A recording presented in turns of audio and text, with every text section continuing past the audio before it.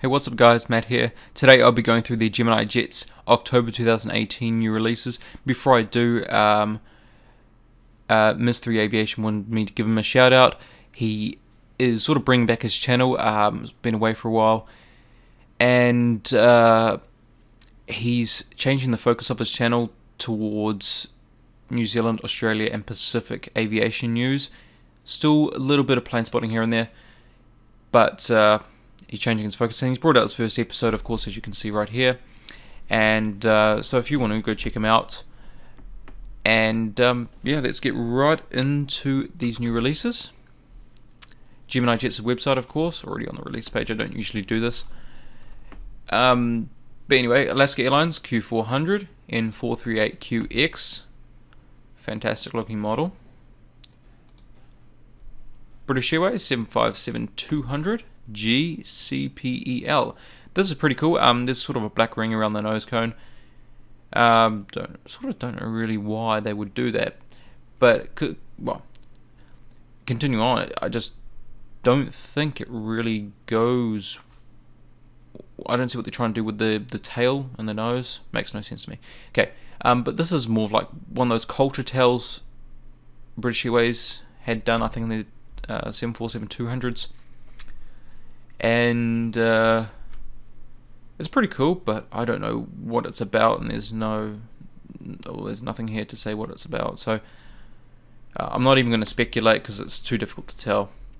Delta Airlines A350 757-300, cool model. I don't think people are really wanting another A350 from Delta because it's already pretty early. Delta MD-88,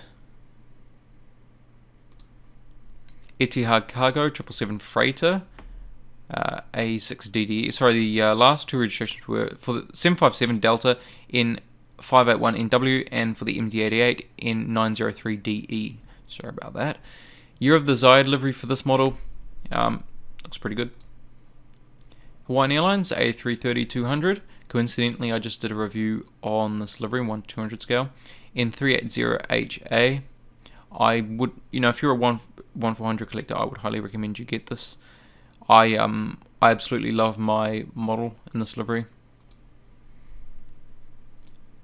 Rex Regional Express Saab 340 VHZRL. United Airlines 787-10 in 78791. That registration has given me a bit of OCD. Should be 78710. Anyway, fantastic looking model. Now we move on to 1/200. Now, I'm just going to say these are the best releases we've had in 1/200 for a long time. There were a couple releases this year that were sort of getting there, but they weren't quite good releases. They were sort of on par, just average, but they've really outdone themselves. A nice variety of models, plenty I'll be getting, but also to see, it's so surprising, a bigger release than 1/400 scale. This is not often you see this. So with these releases in total, I am quite impressed with Gemini Jets. Start off here with the Air Canada Q400. I will be getting this model because I saw this about 3 or 4 times, spotted about 3 or 4 times I should say, in Toronto. I've seen it plenty more than that. Well, I will have a video, of course, or videos maybe, from Toronto. Extreme close-up type videos, so you get the full effect of the props. Registration is CGGOY. Air Tahiti Nui 787-9 FONUI. We saw this last month in 1/400. Glad to see it. Of course, it was always going to be released in 1/200 scale. But just like the Hawaiian livery, you always wondered, how could they make something better or something more perfect when it was already perfect? Because Hawaiian Airlines and Air Tahiti Nui, you would have thought if they change their livery, it's only going to be worse. amazingly, they both made their liveries better, and both their liveries suit their aircraft, which it's amazing, really. And it's really good to see a slightly updated livery, and I really love this Air Tahiti Nui 787. They've just received their first one, which is this registered aircraft from Charleston, and first flight is going to be to Auckland in November. Same day they're going to fly to LAX, but Auckland will be the first destination, and I will be, or try and be, out there for its inaugural flight coming in.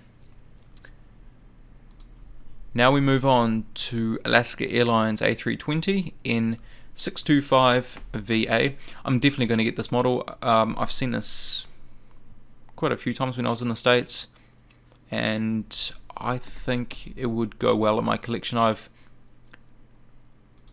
2 other Alaska Airlines models, 737s of course, because that is their fleet. Boeing 747 LCF, the Dreamlifter. This is an amazing model. I'm so glad they released this in 747 PC with opening fuselage. So as you can see here, there's a high amount of detail inside the empennage section. We haven't got any photos from inside the main cargo area, the main fuselage area. But I don't suspect it'd be detailed all the way down, possibly up to about the trailing edge of the wings here. That's sort of where I expect all the detail to be, and then it's just gonna be quite blank. But it's just to have the even the door opening, or the cargo door opening. It's amazing.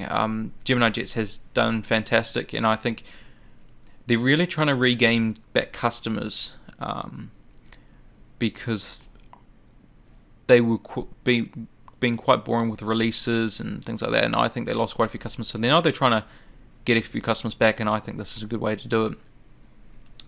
I saw this aircraft 2008, 2009. I went to the Boeing factory in Everett. I saw 3 of them together. I think they have 4, but I saw 3 of them together, which is not a common sight. And I don't have any photos. I wasn't actually taking photos. I was just walking around, being impressed by all the aircraft out there pre-delivery or whatever. It was so cool to see. Eastern 747-100 in 735 PA. This is an awesome looking aircraft. Really like the livery on the 747-100, especially with that polished belly. Is it polished or is it grey? I'm not sure what Eastern used to have. I think it is polished.